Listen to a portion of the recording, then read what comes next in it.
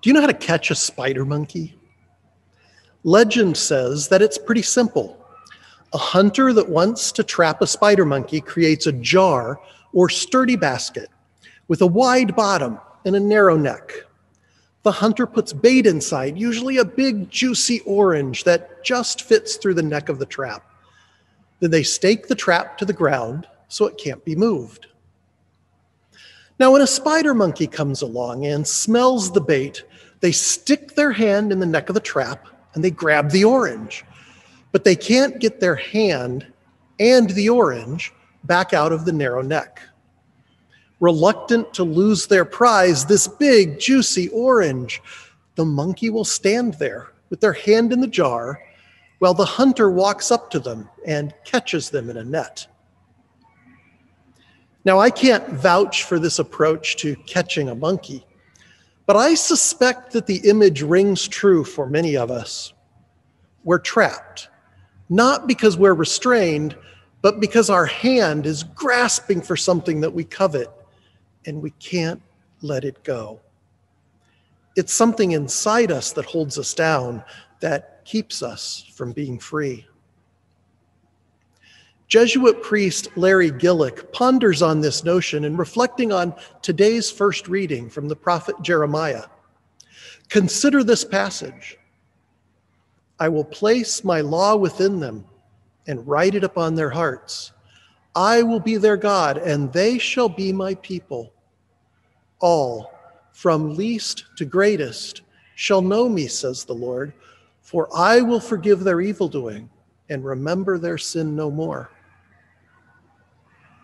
Notice Jeremiah's emphasis on interiority. The Spirit of God will inspire each of us to know the proper response. The new covenant will not be written on stone tablets, but within the hearts of people. God promises that this interior covenant will continue even when the external response isn't perfect. In other words, even when we are sinful, God remains. Even when our hands are trapped because we find we can't let go, God remains.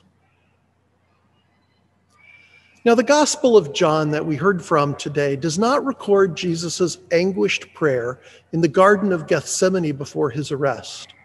But the second half of today's Gospel is a close parallel. Here we see Jesus exhibiting the same kind of interiority that we are all called to look inside, to agonize about our will versus the will of God. For you and I, the covenant is written on our hearts, and we need to take a journey to go deep within to see and experience the covenant in order to be willing to let go. But what do we need to let go of? Jesus finds the answer in his heart. He says, Father, glorify your name. He does not say, Father, glorify my name.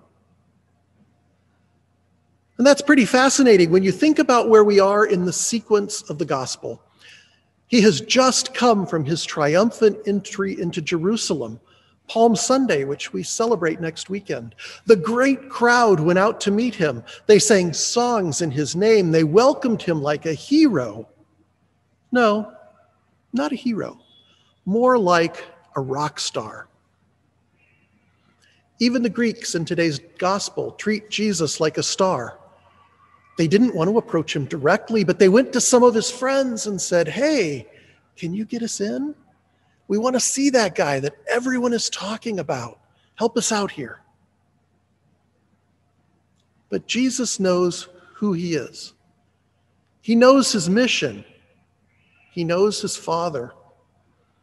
So he doesn't respond as a rock star, looking for honor and glory and acclamation from the crowds.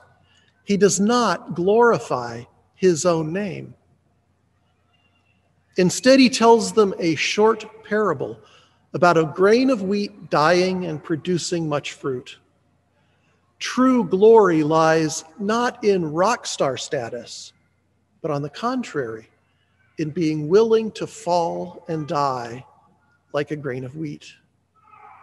It lies in being willing to let go of the things we covet that we think fulfill our needs, to loosen our grasp on getting more for ourselves, and instead to die to ourselves in order to foster new growth, to serve God's people.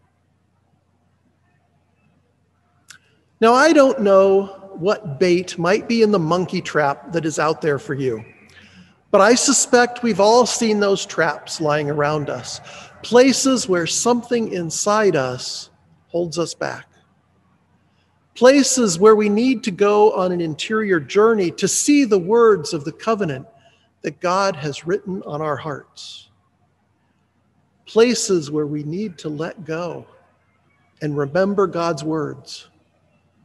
I am yours, and you are mine. I will remember your sin no more. Open your hand, pull your arm out of the trap, and use it to embrace God. That's the way forward for all of us. God bless.